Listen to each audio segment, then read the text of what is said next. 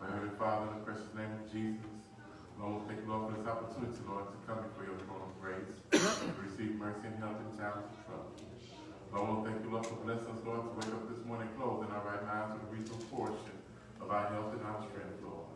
Lord, we thank you, Lord, for your angels to be kept around about us, Lord, as we went throughout our day, keeping us safe from both dangers seen and unseen, guiding us safe from the trouble of the dangerous highways and byways as we made our way to this house of worship, Lord.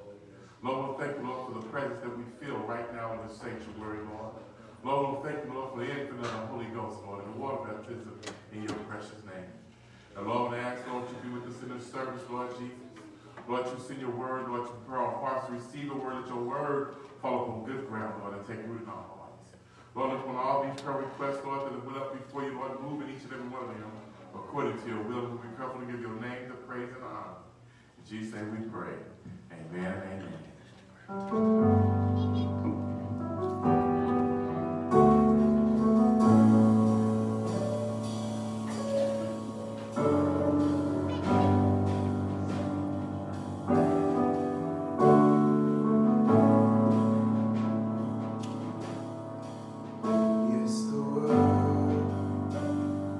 Bow down and say you are God.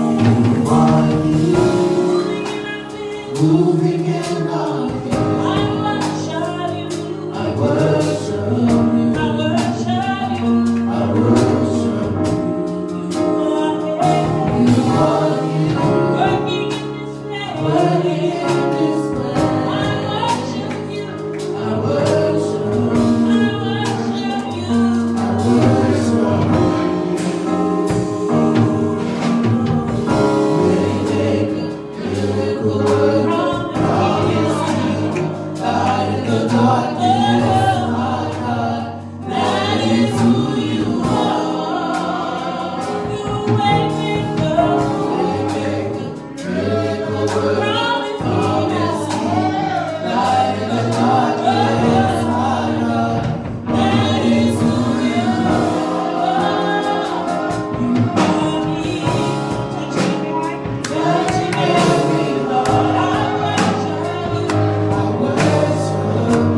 worship you.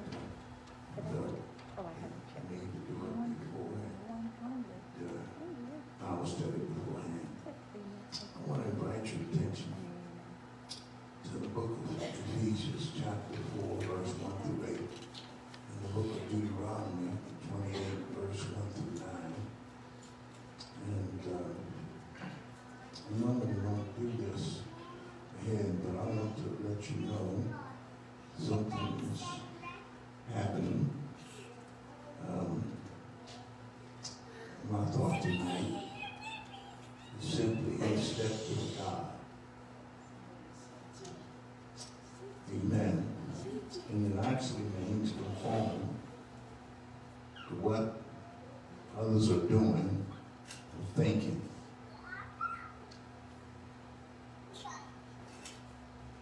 On the day of Pentecost, Jesus had sent the disciples, including his mother, to Jerusalem, to the upper room. And they were there approximately 10 days. They were doing some agreement. They came in unity together. And then the Lord poured out the Holy Ghost on everybody that was in the upper room because they were thinking together. They was in one mind and one accord. Ephesians 4, verse 1 through 8. Paul, listen to Ephesians chapter 4, beginning at verse 1. King James Version. I therefore, the prisoner of the Lord, beseech you that ye walk worthy of the vocation wherewith ye are called, with all lowliness and meekness, and long-suffering, forbearing one another in love, endeavoring to keep the bond, to keep unity of spirit in the bonds of peace. There is one body and one spirit, even as ye are called in one hope of ye called. You are called. One Lord, one faith, one baptism, one God and Father of all, who is above all and through all and in you all. But unto every one of us is given grace according to the measure of the gift of Christ. Wherefore he said, when he ascended up on high, and led captivity captive, and gave gifts unto men. And it shall come to pass, if thou shalt hearken diligently, the book of Deuteronomy, the 28th verse, 28th chapter, begin at the first verse, King James Version. And it shall come to pass, if thou shalt hearken diligently unto the voice of the Lord thy God, to observe and to do all his commandments which I have commanded thee this day. The Lord thy God will set thee on high above all nations of the earth. And all these blessings shall come on thee, and overtake thee, if thou shalt hearken unto the voice of the Lord thy God. Blessed shall thou be in the city, and blessed shall thou be in the field. Blessed shall be the fruit of thy body, and the fruit of thy ground, and the fruit of thy cattle, the increase of thy kin, and the flock of thy sheep. Blessed shall be thy basket and thy store. Blessed shall thou be when thou comest in, and blessed shall thou be when thou goest out. The Lord shall cause thine enemies that rise up against thee to be smitten before thy face. They shall come out against thee one way, and flee before thee 7 ways. The Lord shall command the blessings upon thee in thy storehouse, and in all thy settings all thou settest thy hands unto, and he shall bless thee in the land which the Lord thy God giveth thee. The Lord shall establish thee a holy people unto himself, and he shall swear unto thee, if thou shalt keep thy commandments of the Lord thy God, and walk in his ways. May the Lord add a blessing to the reading and hearing of his word. Our subject tonight is simply in step with God. Let's pray. Lord Jesus, we thank you, Lord, for truth and the opportunity to walk with you, oh God. Bless your people here tonight. Help us, oh Lord, to understand more about you, oh God. In Jesus' name, will you clap your hands up today? Praise God. We all know about harmonizing. Amen. And when you are harmonizing together, a good sound comes. Of course, my background in the military, we had to learn how to be in step step when we march. That's right. In order to be in step, you got to think to be in step. Well, amen. The text that I had read tonight is so vital in our walk with God, because what he's talking about is simply being in step with him. And when you're in step with him, here come the blessings of God. They're simply being in step with the Lord. People saved after they repent of their sins and they're baptized in the name of Jesus Christ for the remission of their sin and receive the Holy Ghost. And they choose to follow Christ in his teachings. That's how you are in step with the Lord. You gotta be converted and decide to follow Christ in his teachings. Right then, Christians realize that they will dwell with him forever in heaven. In other words, amen, when you get in step with the Lord, you don't have to worry about where you're going. Well, after you leave this life, you'll spend eternity with the Lord. Matter of fact, that is the greatest lesson that you actually could ever receive from God, to be allowed to walk on the streets of gold. Amen.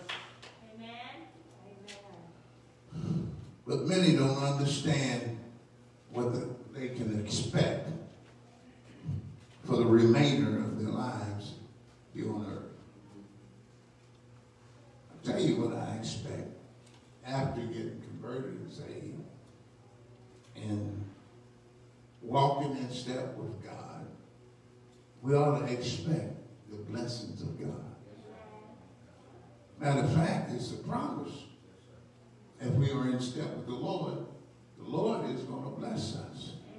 yes, he He's will. going to help us. I'm talking about the blessings. The blessings. Amen. When you look at the book of Deuteronomy, that belongs to us, folks. Right, preacher.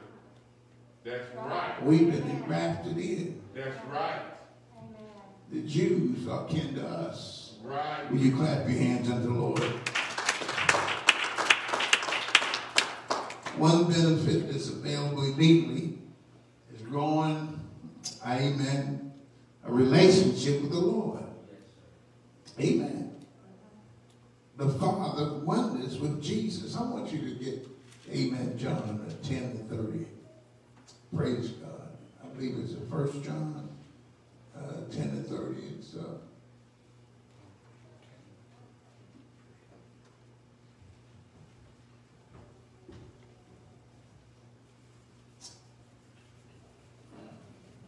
the oneness of God is so vital in our walk with God. When we get converted, we walk in the oneness of God and we are in step with him. Amen. John chapter 10:30. I and my Father are one. Mm-hmm. I and my Father is one. In other words, the Father and Jesus is the same. That's right. And when you get converted, you got to get in step with the Lord and be one with him. One with him. And how you become one with him, you have to start agreeing with truth. Mm-hmm. That's right. It illustrates, amen, intimacy God wants to have with his children, with saints. He had this type of closeness in the mind at creation. He wanted us to be like him. Come on, preacher. Hello. Mm-hmm. And one day, we're going to be like him. And we'll have the same body that Jesus came. A heavenly body. Amen.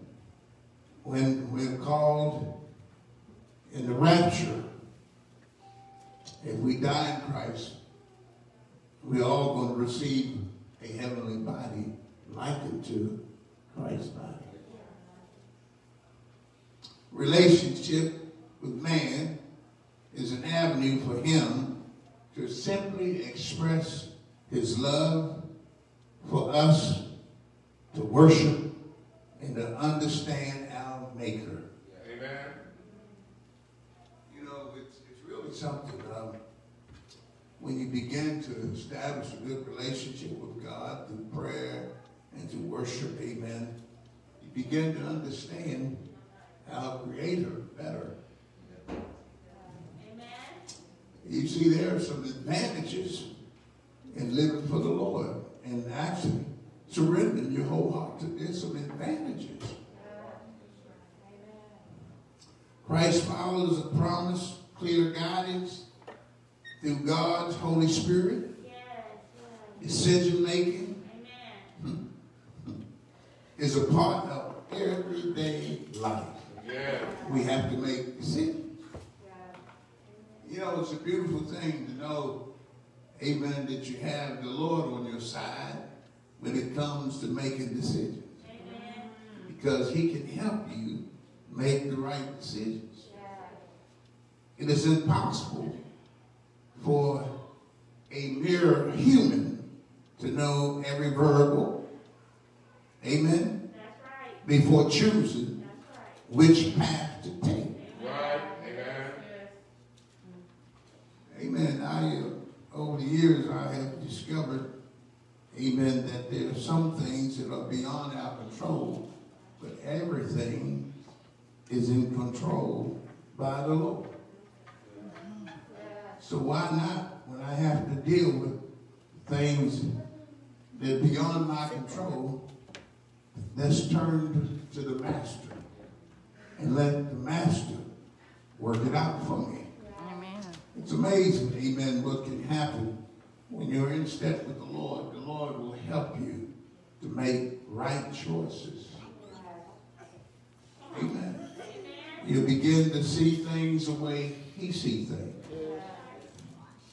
But the Lord knows all things. Hello? The Lord knows all things, past, present, and future. With God's wisdom available, it's hard to understand why anyone would prefer to simply trust in their own hunches. Go ahead. Come on. Preach. You know how we are sometimes. We didn't get to trusting in our own hunches about things. But if you get in step with the Lord, he'll help you to make right choices. Praise God. Let's hold up him right now.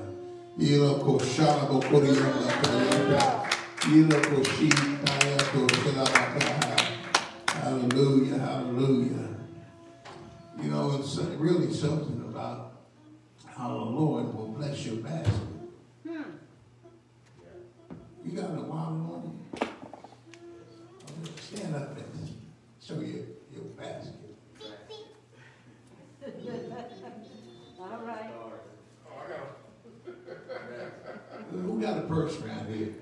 Come on, stand up here. The Lord said he'll bless your basket. That's what he's talking about.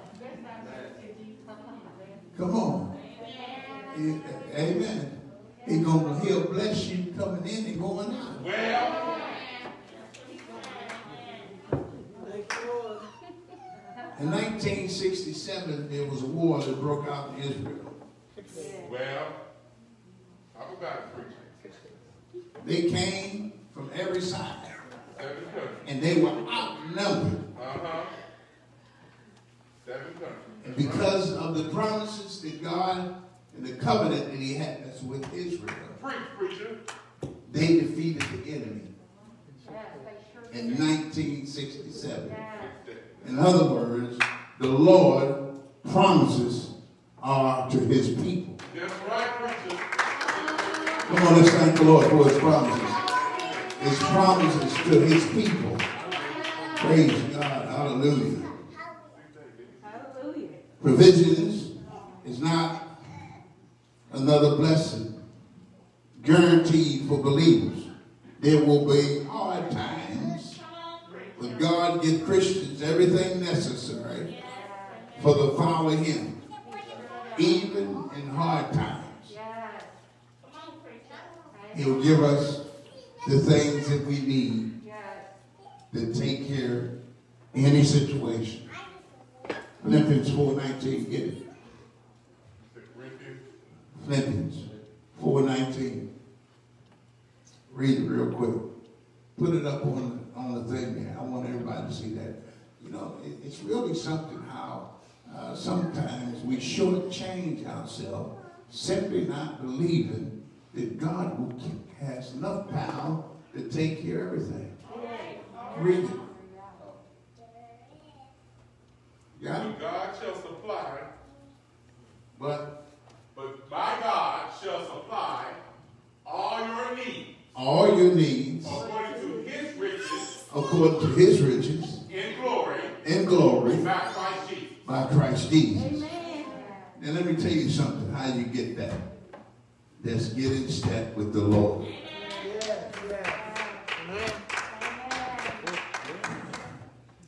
There's some folks at New Birth Tabernacle driving nice vehicles. Yes, it is. Hello. Free preacher. I ain't talking about no get out and pushes.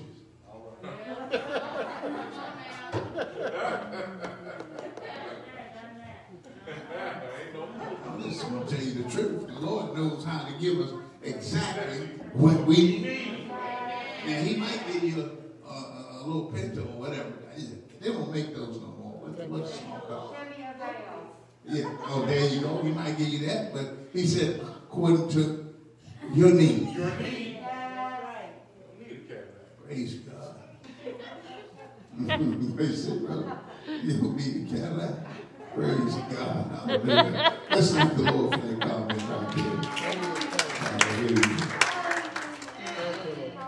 And his grace will always prove more than sufficient. Preach. That's right. Preach, preacher. Hello? Yes, sir. He said, my grace is sufficient. That's what he told Paul. That's right. Amen. When he had a thorn in his side, he said, Paul kept going, and the Lord finally got upset and said, look here, my grace is sufficient. And anything that you need of God, his grace is sufficient to supply your need. When you clap your hands to the Lord, his grace is sufficient. Yes. How abundantly God's gives to his children. One word of caution. That these gifts are effective only when believers walk in obediently with him. Sin. Hello? Will stop. Sin will hold back the blessings of God. That's why it's so vital when I walk with God to take care of the sin issue. Praise God. It's vital. The Lord wants to bless us. You know, it's really something when it comes down to simply obeying the Lord and paying the tithes and giving offerings unto the Lord. Yes.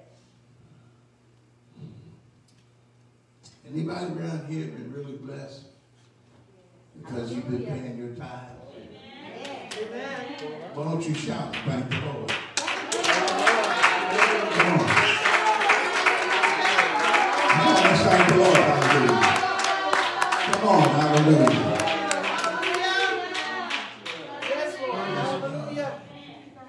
You know, it's really something how the Lord will provide. Amen.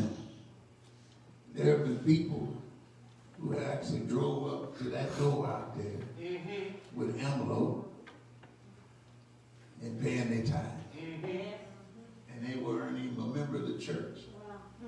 they simply walking in obedience to pay their tithes. Let me tell you something.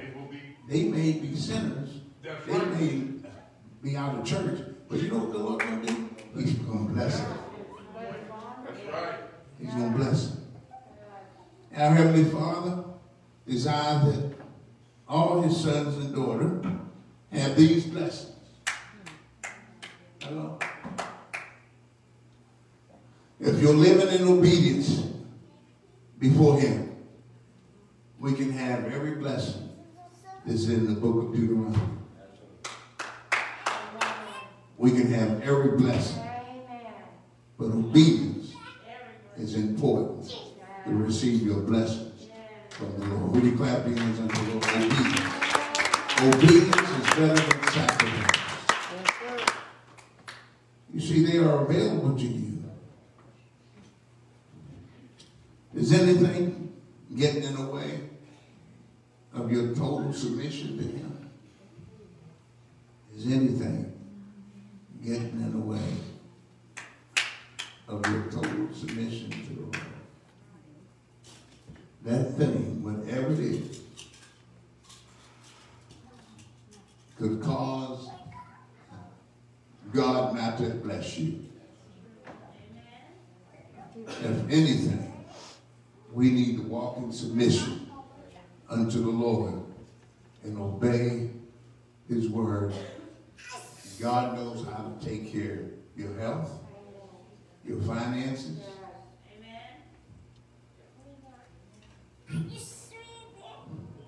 Praise God. Anybody recently got blessed by the Lord with a pay raise? Won't you stand and shout, thank the Lord. Amen. Thank you, Jesus.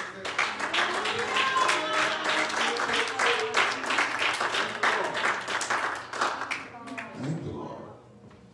Amen. The Bible tells us where our blessings come from. They come from God. Praise God. It's a beautiful thing to get in step with the Lord. Yes, it is. Getting in step with the Lord, you may have a need and don't get a chance to pray, and it shows up. That's simply being in step with the Lord. God has a way because he knows the past and the present and the future. And he knows exactly what each and every one of us need. Praise God. And there are times that you won't even have to go to the Lord in prayer and ask God for it. Hello? It'll show up. Will you clap your hands unto the Lord? It'll show up. Praise God. Let's talk to God a moment about getting in step. Would you stand? I'm going to close this Bible study out here because the Lord gave this to me, how important it is to be in step. And in the process of building, amen, another facility. And how we're going to build it and get blessed by the Lord, simply be in step. Amen. Be in step with the Lord. Will open the windows of heaven to bless the church. And I'll be honest with you. He don't need everybody to listen to church. Right. Hello? Hello? There's tares and there's wheat. Well, Praise the Lord. He'll bless the wheat, and the tares get blessed also. well, that's true. Let them go together. Praise God. It's so important. Will you lift up your hands and ask the Lord to help you get in step with him? Thank you, Jesus. Ask the Lord to help you get in step with him. Ask the Lord to help you get in step with him. Get in step with the Lord so the Lord, amen, can bless you and help you. Hallelujah. Get in step with the Lord. Hallelujah. Come on, talk to the Lord. I got to get in step. I want all my blessings. Come on. I want all my blessings. I want them. Hallelujah. Praise God. Get in step with the Lord. I got to get in step with him.